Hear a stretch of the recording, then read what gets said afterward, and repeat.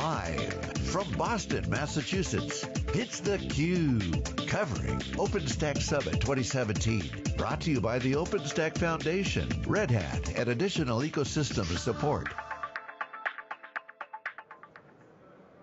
Welcome back. I'm Stu Miniman, joined by my co-host John Troyer. We always want to give the community what they want, and I think from the early returns on day one, we brought back Mark Shuttleworth. So Mark, founder of Canonical, and had you on yesterday. A lot of feedback from the community, so welcome back. Thank you, great to be here, and looking forward to questions from the community and you. Yeah, so let's start with, we love at the show, you get some of these users that are up on stage and they get to talk about what they're doing. John and I were catching up with a friend of ours that talked about how a private cloud, the next revision's going to use OpenStack. So really, OpenStack's been a little under the covers in many ways. It's the composability of OpenStack now. We're going to see pieces of it show up a lot of places. We've heard a lot about the telco places. Maybe talk about some of the emerging areas, enterprise customers that you find for Sure. Ubuntu and OpenStack specifically. Sure. Well, it seems as if every industry has a different name for the same phenomenon, right? So for some it's digital, going digital. For others it's essentially a transformation of some aspect of what they're doing. The telcos call it NFV. In media you have OTT. As a sort of emerging threat. And the response in every case is really to empower developers, right? And that's why it's such a fun time to be a software developer, because the established guys realize that if they aren't already competing with Silicon Valley, they're going to be competing with Silicon Valley, right? And so in each industry, there's a set of challenges or labels that they give this process of kind of unleashing developers. And it's fun for us because we get to be part of that, right, in many cases. I think the big drivers under the hood, other than the operational and economic dynamics of cloudification, I think that the really big changes are going to be machine learning, which seems to be moving very quickly into every industry, right? Retailers are using it for predictive analytics on what to put in store or what to recommend online. It just has this huge effect on almost any business when you figure out how to use your data in that way. All of that is developer driven. All of that needs this kind of underlying infrastructure to power it. And it's kind of relevant to every industry. For us, media is a key prospect. You know that we've done very, very well in telco. Media is now a sort of a critical focus. Companies like Bloomberg, for example, use Ubuntu for as an elastic platform for agility for the developers. They're a pretty astonishing operation, media company, but very tech-centric, very tech-savvy. I don't know if you've had them on the show. In retail, eBay, PayPal is kind of a crossover retail finance. They're all using Ubuntu in that sort of way. And then we now see the major financials who are looking at the intersection of machine learning and transaction systems effectively as the driver for that kind of change. Yeah. So in our last interview, we talked about our companies making money in OpenStack, and your answer resoundingly was yes. For us, certainly, yeah. Yeah. One of the things we always look at is kind of the open source business model itself. Was at DockerCon a few weeks ago. It's like, okay, how do they everybody's using Docker, how do they make money? The question I get from a number of people in the community is, everybody I talk to knows Ubuntu, uses Ubuntu. When do they transition to paying for some of the products? Right. Well, so one of our key tenets is that we want to put no friction in front of developers. Right. So many of the people that you'll meet here or that you'll meet at other developer-centric summits, they're developer-oriented, they're creatives effectively, and so our products, our commercial products, aren't really designed to kind of tax developers effectively. What we want is developers to have the latest and greatest platform, to have that absolutely free, and to be able to have confidence in the fact that it can go into production. When applications get into production, a whole different set of people get involved. For example, the security guys will say, does this comply with FIPS security? And that's a commercial capability that customers get from Canonical if they want it. So we're now sort of getting a set of security certifications that enable people to take apps on Ubuntu into production inside defense industries or other sort of high security industries. Similarly, if you look at the support lifecycle, our standard public free support maintenance window is 5 years, which is a long time. But for certain applications, it turns out the app needs to be in production for 10 years. And again, that's a driver for a different set of people, not the developers, but for compliance and system administration operations types to engage with Canonical commercially. So, sometimes we will walk through the building and the developers, love us because everything's free, and then the ops guys love us because we will support them for longer than we would support the developers. Yeah.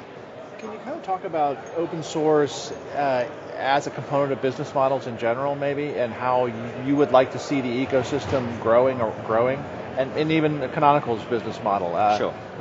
There's a lot of, in the course of the last decade, right, of the industry itself, right, a lot of people sniping at each other. Well, open core is the way to go. Open source is not a business model. There's a lot of yelling. Yes. You've been around. You know it works. Yeah. How do you see a set of healthy companies that use open source develop in our ecosystem? So this is a really, really interesting topic. And I'll start at the high end. If you think of the Googles and the Facebooks and the Amazons and the Microsofts and the Oracles, I think for them open source is now a weapon, right? It's a way to commoditize something that somebody else attaches value to. And in the game of love and war or Go or chess or however you want to think of it, between those giants, open source very much has become a kind of route to market in order to kind of establish standards for the next wave, right? So right now in machine learning, for example, we see all of these major guys pushing stuff out as open source. And people wouldn't really ask, what's the business model there? Because they understand that this is these huge organizations essentially trying to establish standards for the next wave through open source. Okay, so that's one approach. On the startup side, it's a lot more challenging. And there, I think we need to do two things. So right now, I would say if you're a single app startup, it's very difficult with open source. Like if you've got a brilliant idea for a database, if you've got a brilliant idea for a messaging system, it's very, very difficult to do that with open source. And I think we see, you've seen the consequences of that over the years. That's actually not a great result for us in open source. At the end of the day, what drives brilliant folks to go and invest 20 hours out of a day for 3 years of their life to create something new? Part of it is the sense that they'll get a return on that. And so actually we want that innovation, not just from the Googles and the Oracles and the Microsofts, but we want innovation from real startups in open source. So one of the things I'd like to see is I'd like to see the open source community being more generous of spirit to the startups who are doing that. That's not Canonical particularly, right? But it is the Dockers of the world. It is the Rethink DBs was a recent example, right? Those are great guys with really good ideas. And we should caution open source folks when they piss on the parade of a startup. It's a very short-sighted approach, right? The other thing that I think we do need to do is we need to figure out the monetization strategy. Selling software the old way is really terrible. There's a lot of friction associated with it. So one of the things that I'm passionate about is how can Ubuntu enable startups to innovate as open source if they want to, but then deliver their software to the enterprise market everywhere where you can find Ubuntu, and now that's everywhere, right? Every Global 2000 company is running Ubuntu, right? Whether we can call them a customer or not is another question. But how can we enable all of those innovators and startups to deliver their stuff to all of those companies and make money doing it, right? That's very good for those companies, and it's really good for the startups, and that's something I'm very passionate about. Yeah, and we've seen such a big transformation. I mean, the era of the shrink-wrapped software, is gone. An era that I want to get your long-term perspective on is when it comes to internet security. So, back to your first company. We had Edward Snowden in the keynote this morning talking about security, and he bashed the public cloud guys and said, we need private cloud and you need to control a lot more there. Curious, any comments on what you'd like to make his stuff, the public-private era, and internet security in general today? Are we safer today than we were back in '99? We certainly are safer in part because of Edward Snowden, right? That awareness is the only way to start the process of getting stuff better, right? I don't think it's simplistically, that you can bash the public clouds. For example, Google does incredible work around security, and there's a huge amount of stuff in the Linux stack today around security specifically that we have Google to thank for, right? And Amazon and others are also starting to invest in those areas. So I think the really interesting question is, how do we make security easy in the field and still make it meaningful, right? And that's something we can have a big impact on, because security, like when you touch it, it can often feel like friction. So for example, we use AppArmor. Now AppArmor is a more modern version of the SE Linux ideas that is just super easy to use, which means that people don't even know that they're using it. Every copy of Ubuntu out there is actually effectively as secure as if you'd turned on SE Linux, but administrators don't ever have to worry about that, because the way AppArmor works is designed to be really, really easy to just integrate. And that allows each piece of the ecosystem, the upstreams, the developers, the end users, to essentially upgrade their security without really have to think about that as a budget item or like a work ticket item or something that's friction. Mark, any conversations around the show surprise you, excite you? There's always such a great collection of some really smart and engaged people at this show. I'm curious what your experience has been so far. Sure.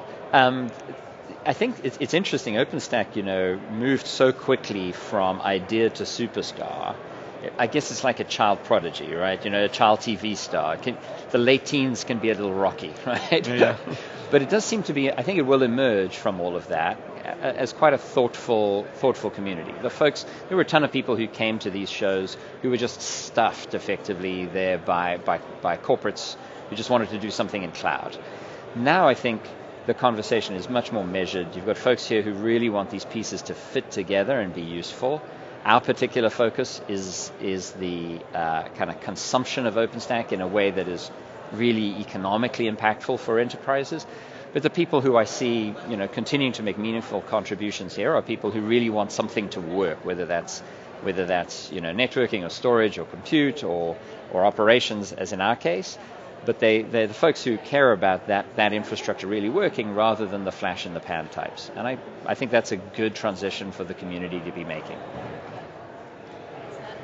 Can you say maybe a little more about the future of OpenStack and the direction you see the community going? I don't know, if you had a magic wand and you look forward a couple years, it seems like we talked a lot about maybe operability and maintainability, upgradability, ease of use. Is that seems to be one of the places that you're trying to drive the ecosystem?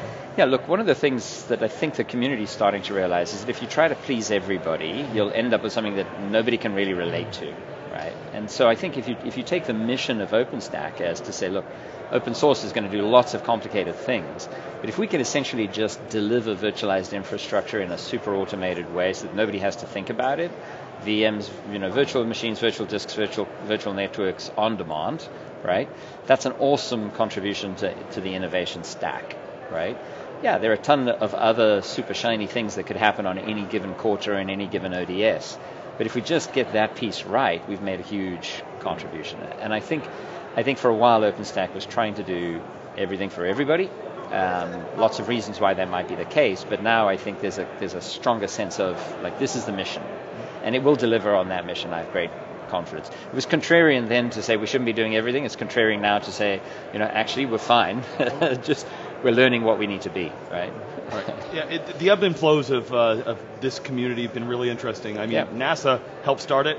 NASA went to Amazon. NASA came back to OpenStack. So, bringing up, Look, think about the economics of cars, right? It's kind of incredible that I can step outside the building and pull out an app and I have a car, right? Yeah. It's also quite nice to own a car, right? People do both. Right. The economics of ownership and the economics of renting, they're pretty well understood, and most institutions or most people can figure out that sometimes they'll do a bit of either, right?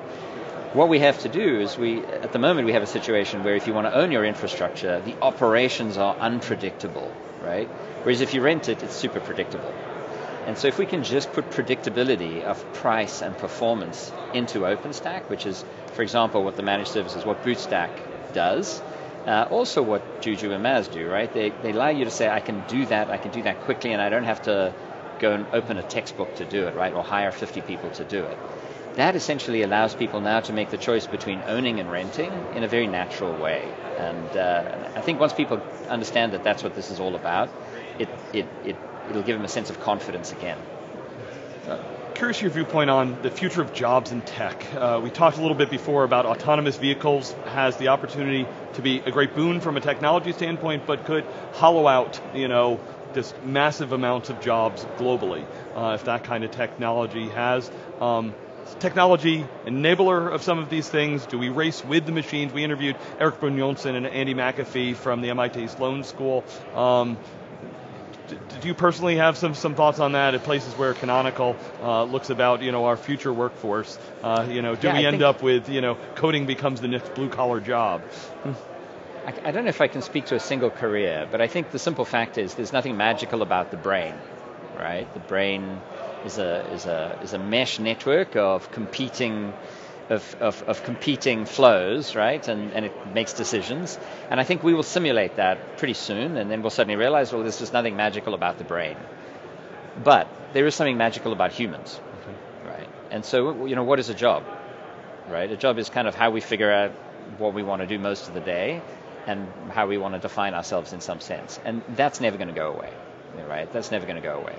I think it's highly likely that humans are obsolete as decision makers, and surprisingly soon, simply because there's nothing magic about the brain, and we'll build bigger and better brains for any kind of decision you can imagine. But the art of being human, that's kind of magical, and humans, we'll find a way to evolve into that time. I'm not too worried about it. Okay. Last thing I want to ask is, what's exciting you these days?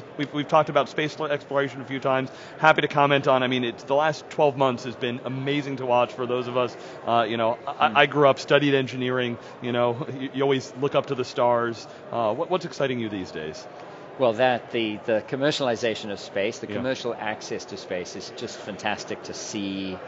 Sort of really dawning, and credit to the Bezoses and the Musks.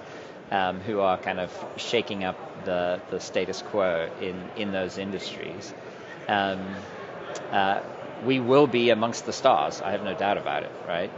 It will be part of the human experience. For me personally, I expect I'll go back to space and do something interesting there. It'll get easier and easier, and so I can pack my walking stick and go to the moon maybe. But right now,